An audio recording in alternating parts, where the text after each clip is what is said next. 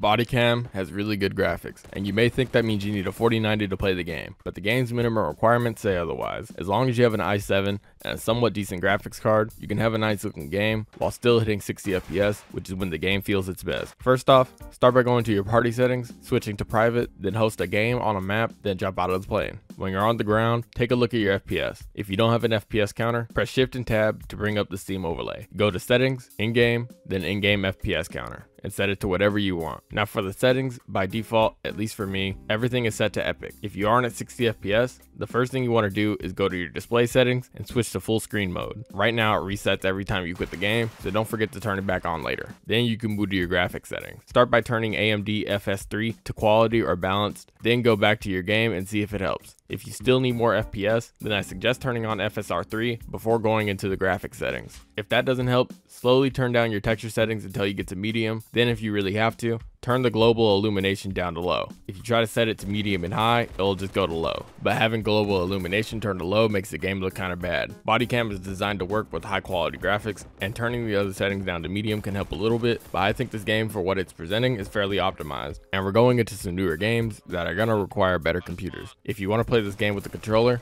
you can configure your controls to the Steam controller settings. With your controller plugged in, bring up the Steam overlay, go to your controller settings, and click Edit Layout. Then it's as simple as matching the keybinds to your buttons. Make sure to bind a crouch button. You can't have multiple actions bound to one button, and they need to add more toggle options for leaning and sprinting. But for now, it's the best you can do, and it plays pretty well. If this video helped you out at all, be sure to like and subscribe.